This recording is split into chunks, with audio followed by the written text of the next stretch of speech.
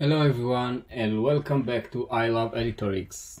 Today I want to show you how to create this cool effect, which is custom mouse cursor in Editorx, and this effect will create like the difference between the shape, this black, actually it's white but black shape, and the every element that it hover it.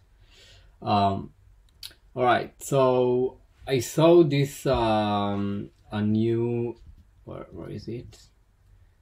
New amazing video released by Editorx. Basically, it's this one. It's talking about the relationship between creators like you guys and the clients. So this is really beautiful, and there is a gorgeous website, but I saw this effect on, let's jump to the right place. Right here, you can see a custom cursor that when you hover an items, it creates this effect of, wait, let's jump back. You see the shape on top of the button, and the button become from white to black, and the background is getting black. So it's really nice and it's very popular. So, and also I saw this comment by Mario. I have seen a custom cursor in the video. How can I make it on Editorx? So Mario, this is especially for you. And actually my channel is created especially for these cases that I can show users, show you guys how to create this kind of effects. All right, so let's see. I want to show you in Figma how I'm going to create it, and then we will need to use some code, but it's really simple. Okay, so let's, for example, we have I will have a shape that it will replace my cursor. You see here, this is the cursor, but instead of the cursor itself, I need to create a shape that follow my cursor. If I go to the right, she will follow with me. All right, but also every element that is that the shape is hovered, like on top of it, I want to create the difference effect, which is CSS property. And actually we can create it in Figma. So let's change the fill here. I will select the drop one, and this is the overlay, I forgot how it's called, but anyway, there is the difference here, and you can see that this is exactly same effect, but it's a bit gray. So if I change the color to white, it will be exactly the same. All right, so you can see that I have same effect but in Figma. So how can we create it in Editorx? So first of all, let's jump to the code, and the first action we need to do is to create this shape. Okay, so this is the code I already play with, and I will jump right to the script. So first, let's try to make it bigger. All right. So first function, I am creating a custom cursor. Okay, so I create a div, element type div, and I give it like a unique ID, my custom cursor. Why I give it like a very explicit name? Because I don't want to, by mistake, give it a general name, a generic name, and then maybe in the editor itself there is same element, and then it can cause some confusion or something, or error in the code. So I create it, and I give it, I create it, I give it a unique ID, and now I push it to the HTML, to our site.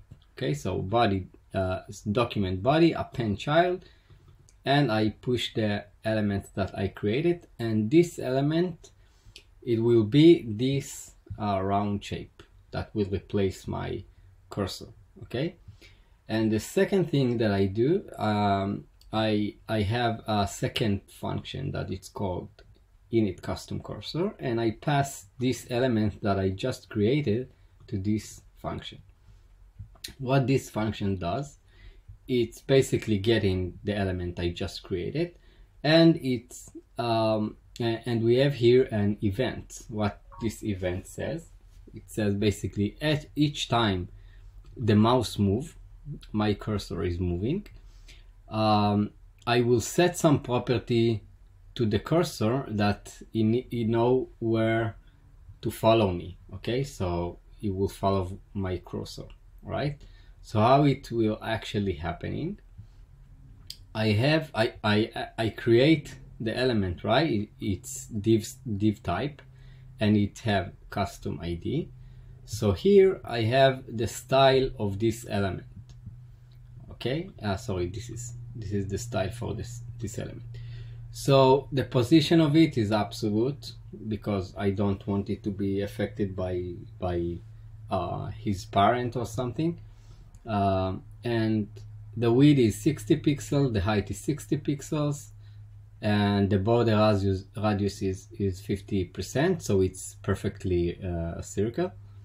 And then look, this is important, the top and the left. Okay, the top here you can see it's a variable, and I don't have an explicit number, and same for the left. Okay, so when first we create the element, it's automatically located right here at the corner, which is 0 pixel in the y-axis and the x-axis. But here in my function, each time the mouse moves, I get the current position of my cursor, which is the event client X and the event client Y, and then I pass these parameters to the property that it's called the X here and the Y here, right? You see it's the same here.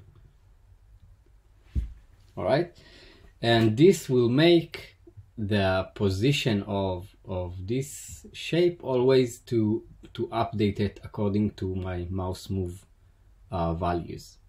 All right, so this is the logic. And also there is a transform here because I don't want it to, if my cursor is here, so basically the shape will be like here, but I need this shape to be exactly in the center of my pointer. Okay, so it will move like this and not like this. All right, and the effect itself is this one, the blend mode difference, same as Figma that we set right here. It's the difference, right? So this is also a CSS property. All right, so this is the important stuff, and we will talk about the other stuff later. But let's see the local environment of this code and how it's look, which is this one. And as you can see, this is the effect on the web, and it's actually working. All right, so now we need to apply this in my site. All right, so the first thing you need to know is that this effect will apply only to the site that have premium and connect to domain. Okay, why? I don't know exactly why, but this custom code is allowed only to this type of websites. All right, so first of all, we need to I will remove the code I created and we will recreate it. So how do you get to this window? Basically you click on settings and then scroll all the way down, and you have here custom code. So click on it, and then you will go to this window, and maybe this will be empty for you. So you can click add custom code, and first of all give it a proper name. Okay, so now I will add the script itself. All right, first of all I will add the script, and I will call it my custom cursor JS. Okay, this will be the JavaScript, right? So here I paste the code itself. So I will go right here and I will copy the function. I need also the script tag, so I will copy it and paste it right here. And now I need to select if I want to apply this one on all pages or on specific page. So if this is a specific page, you can select from the page you have in the site. Okay, but I want to run this code on all pages, which is effect if I will see it directly affect if this effect will apply on all pages or only on a specific page. All right, so next thing is after I select on all pages, I need to place where to put this code. So basically I want to run this code after the page is load, so I will put it in the body end. So after the site is after your user is see the site, so this code will run. So let's click apply and it looks like this. All right, so you know what, let's see what we have in the live site. So I will refresh my live site and you can see now I have my cursor, but I don't see the shape. Okay, so let's inspect it, and I need to, let's search for cursor.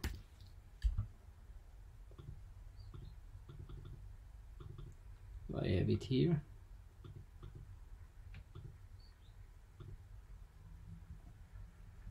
Here I have the page name is cursor, and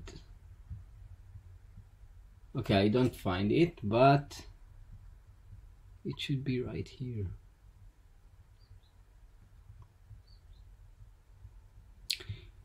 Never mind.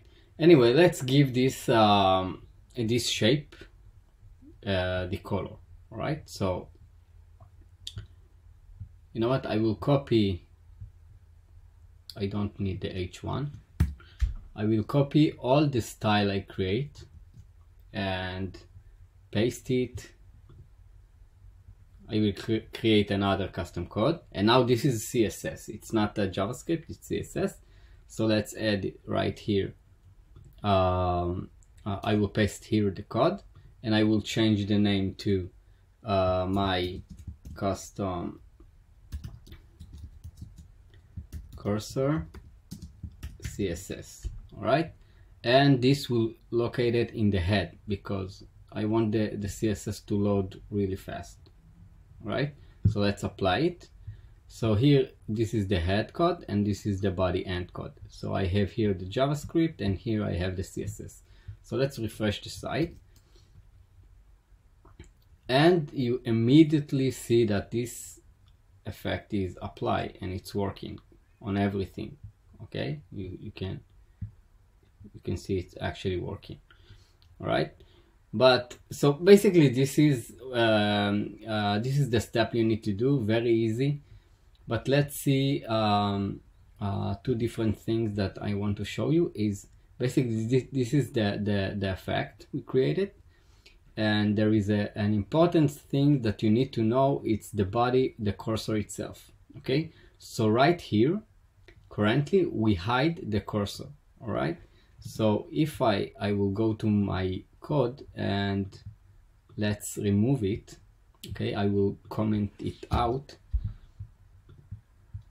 So right now you don't see the pointer at all, right? You only see the shape that follow the pointer. But if I refresh right now, so you can see I have the pointer and the shape is follow my pointer, okay? And you can see that there is also a delay, right? So let's see from where this delay is come from. And this is in 29 line. You see transition duration, it's 500 milliseconds, and it exists also here in this code. So let's edit my code and I will scroll right to this line. and I will comment this out also.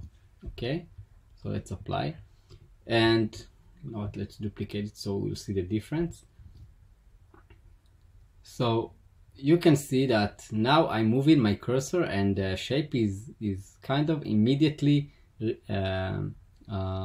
reposition itself based on my pointer, and here it's much smoother, maybe too smoother, but you can see the delay, it's much bigger. So this is the property that you can play with. So basically this is the speed, and this is the effect. Okay, so this is important. I will add it to the site so you will have it also.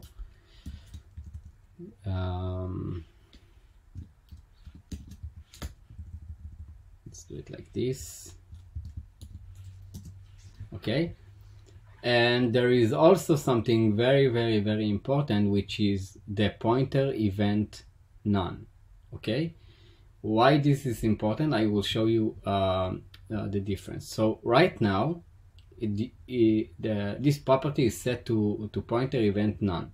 Okay, so this means that you can see I can select the text and I can hover buttons and I click buttons, but if you don't have this property, you will see that the shape actually, let's comment this out also, the pointer events, I will refresh, and now you see that, wait, you can see that I cannot click these buttons because the black shape is between the button and my pointer. So actually I click now on my shape.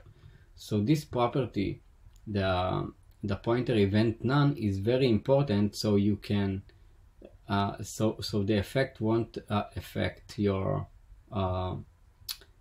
site behavior, your click interaction and stuff like this, right? So don't delete it by mistake. So let's comment out this one, and I will remove the cursor also, and basically this is the final results. Also you can play with the size of the shape and you can create any shape you like, but here it's 60, let's make it 160, and you can see that this is much bigger, as you can see right now. All right, so except difference, there is more effects that you can create.